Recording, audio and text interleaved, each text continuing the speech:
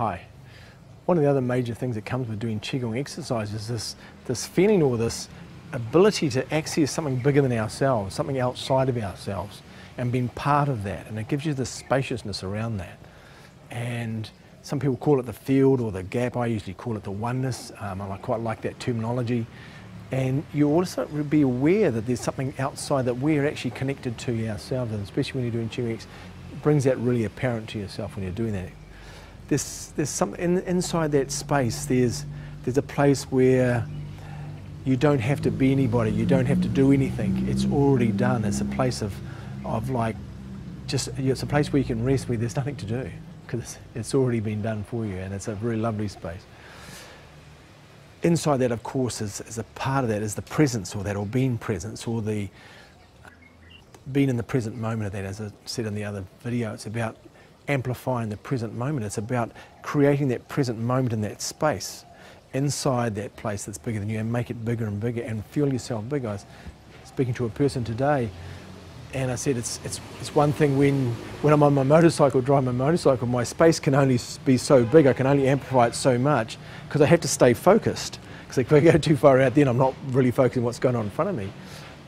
But if I'm sitting meditating or I'm sitting at the beach, I can expand it right out. When I'm practicing Qigong in the morning, I can expand it right out the outside and feel that spaciousness that comes with that.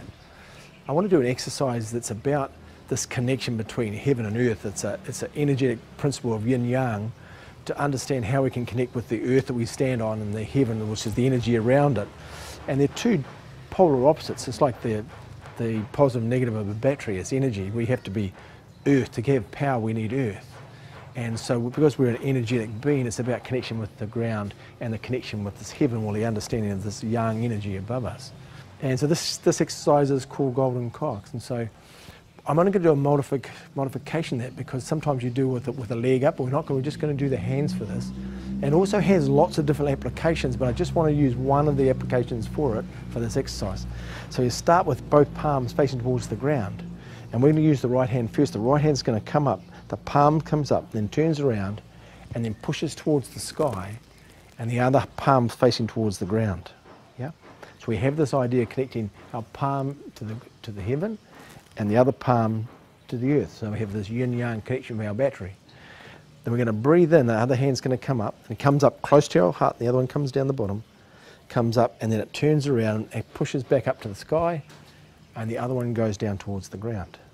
Yeah? So now we have the opposite going on. Breathing in again. Inside, the other one goes inside, and the other one goes outside. Turning around, pushing up, breathing in, breathing out, connection between heaven and earth. And we're connecting our ren and our do channel together as well. We're breathing in, which are two channels, major channels in our body that connect to the heaven and earth. And breathe out. So when you're doing this, you can feel the energy from the palm of your hand towards the ground, and you can feel the energy from there. You can actually feel it coming into your palms of your hands. So when you do this exercise, you'll be able to feel it. Breathing in and breathing out. Breathing in. This is a good exercise to do if you're a bit low in energy and a bit tired. This exercise will build energy inside your body. Breathing in. There's a form of this done in the Shubha Shira as well. It's done slightly different. They're all a manifestation of the same sort of energetic exercise. They're just done slightly different. Breathing in and breathing out. Long, slow, quiet breaths. Now you can do this as long as you like. I'm just going to finish there and bring the hand down. And I will do this for 5 minutes. Sit there quietly, breathe long, slow breaths in, long, slow breaths out, and just enjoy the quiet and the spaciousness of this exercise, and feel the presence grow. Grow the presence around you, and feel that you're part of something bigger than yourself. And it'll make you, changes the way you see life, and definitely changes your day. So enjoy that exercise, and we'll talk soon, eh? Bye-bye.